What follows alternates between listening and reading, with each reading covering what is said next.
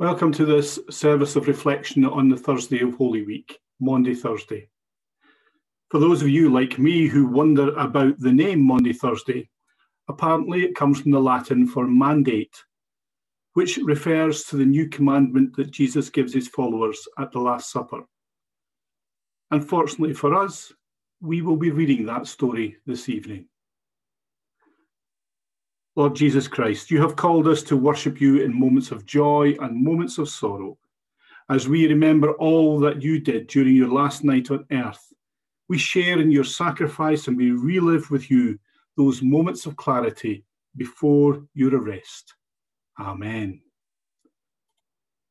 Let us come together and sing our first hymn this evening.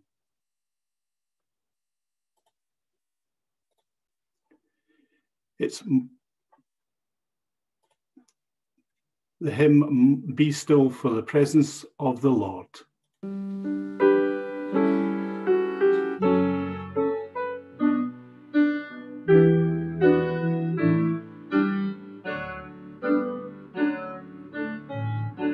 Be still for the presence of the Lord, holy waters. Come before him with reverence and fear. In your Savior's heart, we stand on holy ground. Be still for the presence of the Holy One.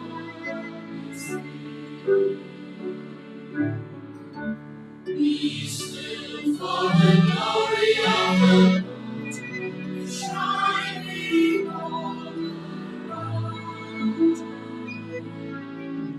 Demons with holy fire, His splendor is bright. Now awesome is the sight, our radiant King of light. Be still for the glory of the Lord is shining all around. Be still for the power of the Lord is moving in this place.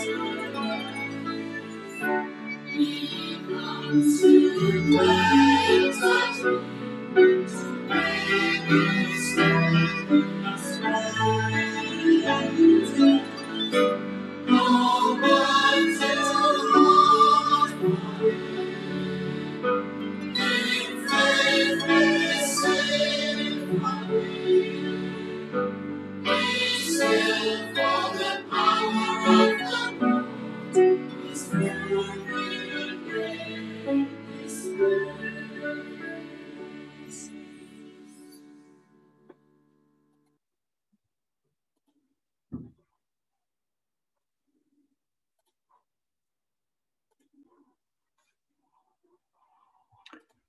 Let us pray.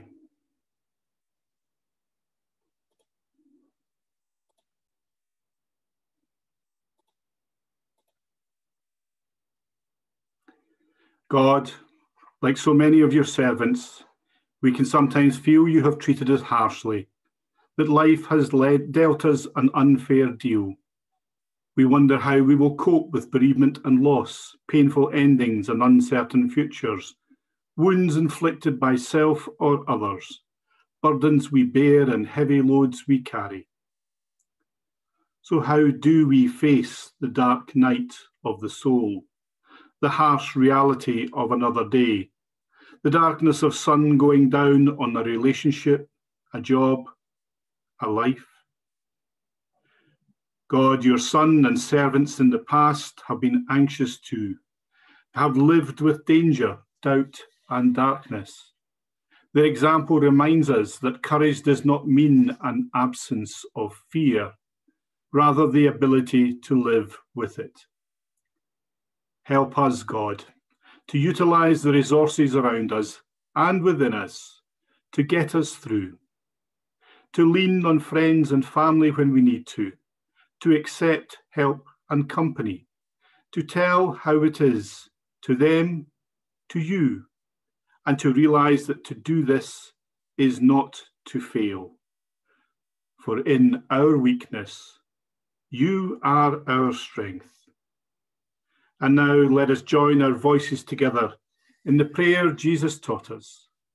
Our Father, who art in heaven, hallowed be thy name.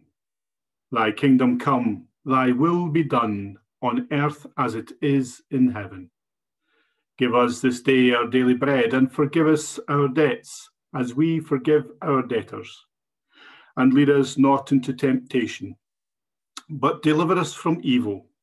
For thine is the kingdom, the power, and the glory forever. Amen.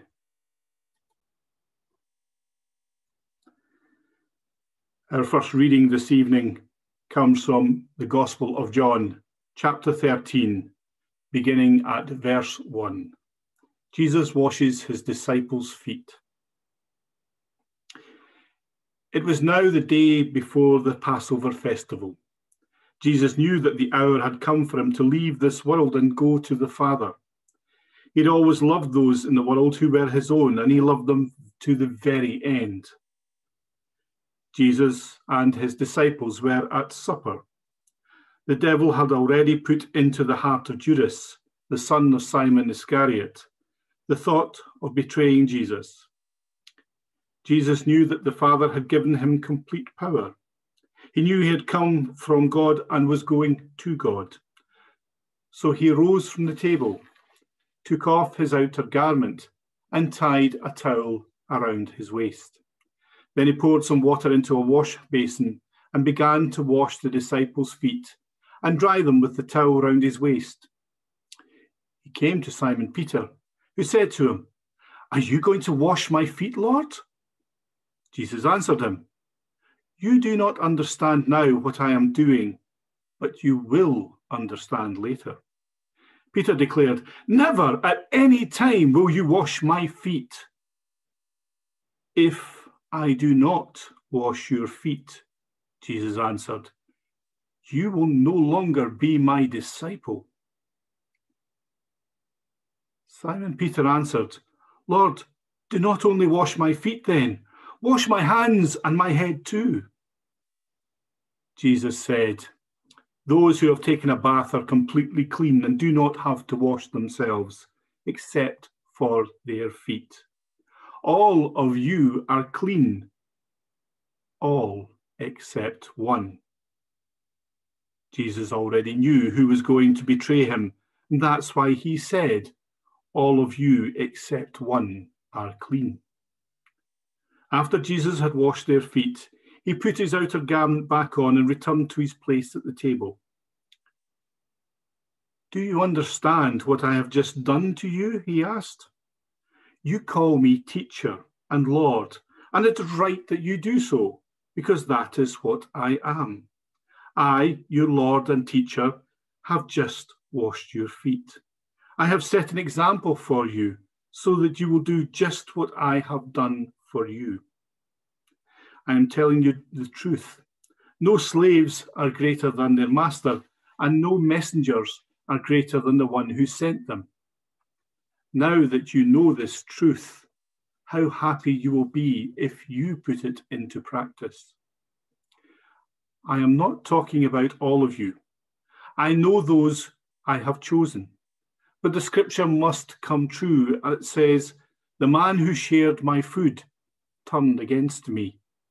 I tell you this now before it happens, so that when it does happen, you will believe that I am who I am. I am telling you the truth. Whoever receives anyone I send receives me also, and whoever receives me receives him who sent me. Amen. Let us sing again.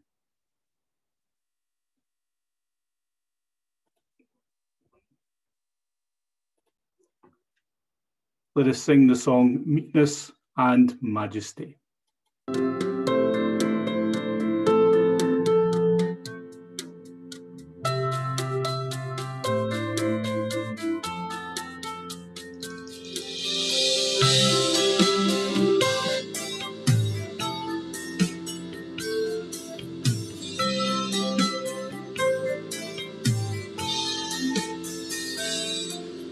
Meekness and majesty, manhood and deity, in perfect harmony, the man who is God, Lord of eternity, dwells in humanity, kneels in humility, and washes our feet. Oh, what a mystery, meekness and majesty. Bow down and worship, for this is your God. This is your God.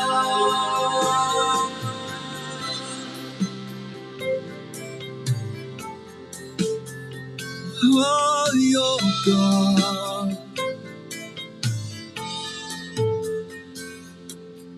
Father's pure radiance, perfect in innocence, yet lends obedience to death on a cross, suffering to give us life, conquering through sacrifice, and as they crucify, praise, Father, forgive. Oh, what a mystery, meekness and majesty. Bow down and worship, for this is your God. This is your God.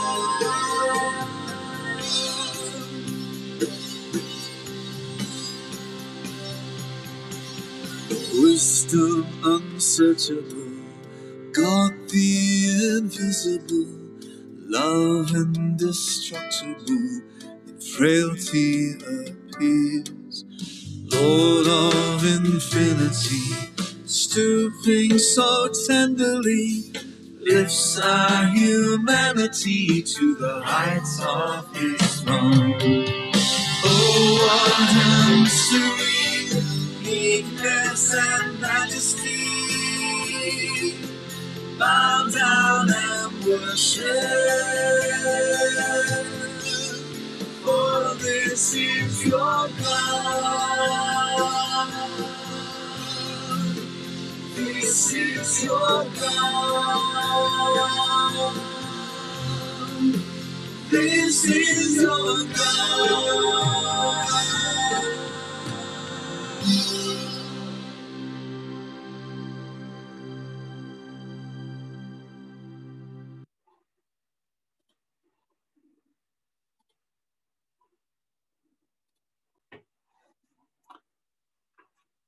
Our second reading comes from Gospel of John, chapter 13, beginning at verse 31. The new commandment. After Judas had left, Jesus said, "Now the Son of Man's glory is revealed. Now God's glory is revealed through him. And if God's glory is revealed through him, then God will reveal the glory of the Son of Man in himself. And he will do so at once. My children, I shall not be with you very much longer. You will look for me, but I tell you now that what I told the Jewish authorities, you cannot go where I am going. And now I give you a new commandment. Love one another. As I have loved you, so you must love one another. If you have love for one another, then everyone know that you are my disciples." Amen. The word of God for the people of God.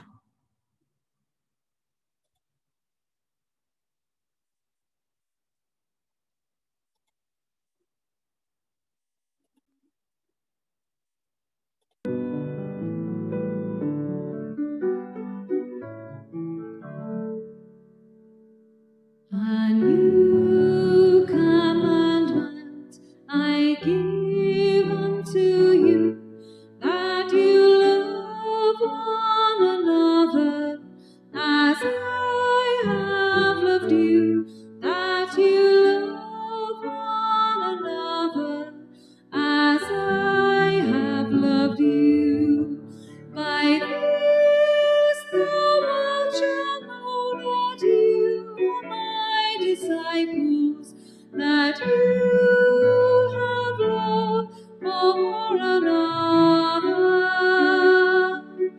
By this the world shall know that you are my disciples, that you have love one for another. A new commandment I give unto you, that you love one another as I have loved you, that you love one another as I have loved you. By this the world shall know that you are my disciples, if you have love one for another. By this the world shall know that you are my disciples, if you have love one for another.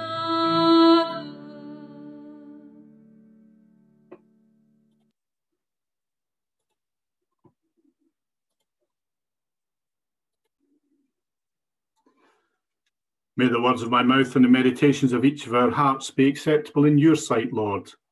Amen. Tonight, I want to focus on two aspects of the Last Supper: Jesus' act of service and the new commandment to love one another. So often we concentrate on the breaking of bread and the betrayal of Jesus, both central to the events of the final full day of Jesus' earthly life. But the Last Supper was more than just instructions on how to remember him or about how his death would be accomplished. Jesus was looking to the future in a positive manner, not just offering symbols of commemoration. In washing the feet of his disciples, Jesus was very deliberately contrasting the behaviour of all those in power with that of the way he expected his own followers to behave in the future. Like everything Jesus did in these last days, it was symbolic. But it was also about an attitude of living that he had been inculcating in those around him throughout his ministry. And it is a behaviour he still expects us to commit to today, to be servants to each other, to be willing to do the unsung work as well as the obvious, and to be available to those we have been tasked to serve. In giving a new commandment, Jesus was not replacing all those commandments that had been handed down to Moses during the 40 years in the desert. Instead, Jesus was reinforcing the commandments by simplifying them into one code that would cover all aspects of life. If we love one another, then all other things will flow from that way of living. In so many ways, that one instruction takes the standard of behaviour we all have to live by so much higher than the multitude of rules that most people find restrictive and unbearable. However, in its simplicity, it also makes life so much easier to cope with. If we all live by that simple maxim, we will all gain more than life itself.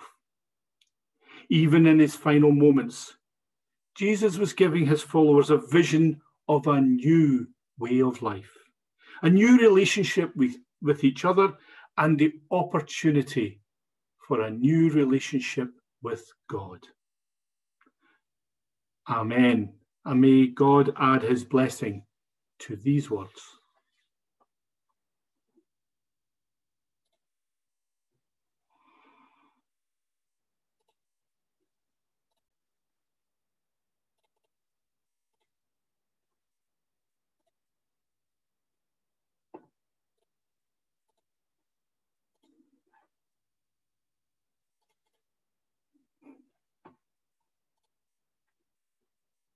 Let us pray.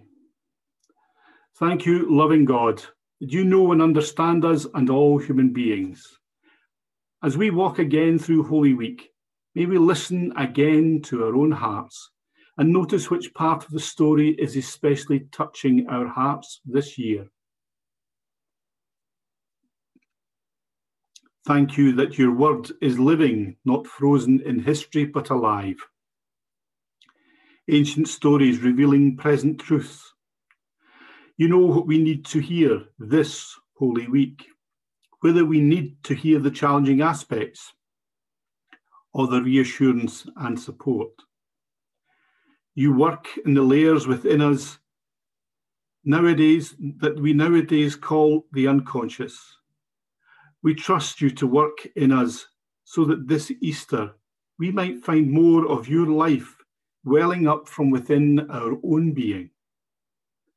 As we observe again the sacrifice of Jesus, his willingness to live with the effects of the violence and hate of human beings to the point of death, help us to know that this act in history points to an eternal truth of God, always willing to forgive, to give people a chance to begin again, and to free us all from things we regret, mistakes we have made, inadequacies that we struggle with. Help us take seriously that, like the crowds around Jesus, we can be fickle and sometimes unintentionally allow ourselves to be dragged along by the views and thoughts of others, without noticing that we are joining in with consequences that lead to death and not life. Forgive us. Reveal to us our attitudes that are not life-giving, for you are always calling us on a path of greater self-discovery, of greater clarity about who we are and what our purpose is. As we walk alongside Jesus, facing the consequences of his call, illuminate your will for us and what new life you are calling us to live. Bless us that we might become a blessing to you. Amen.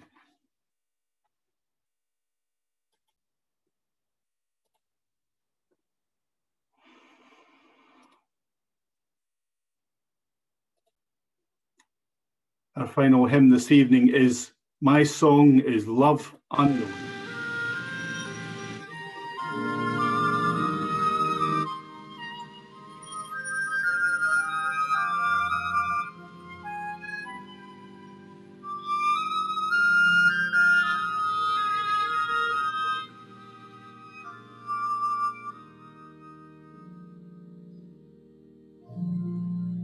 My song is love,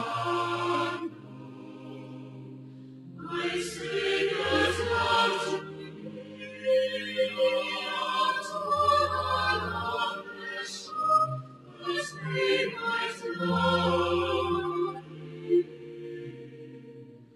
Oh,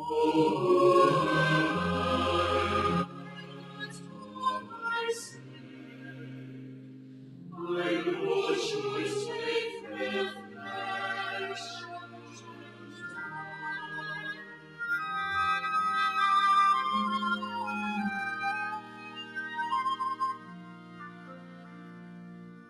He came from His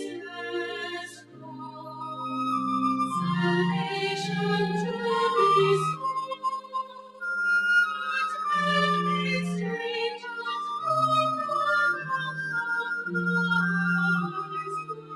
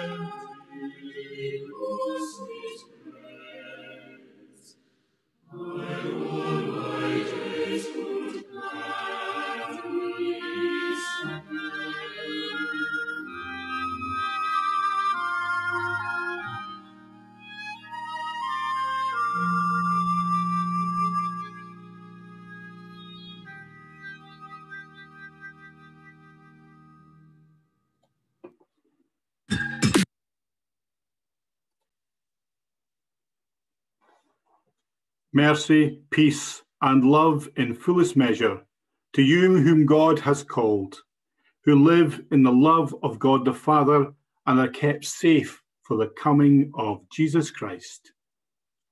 Amen.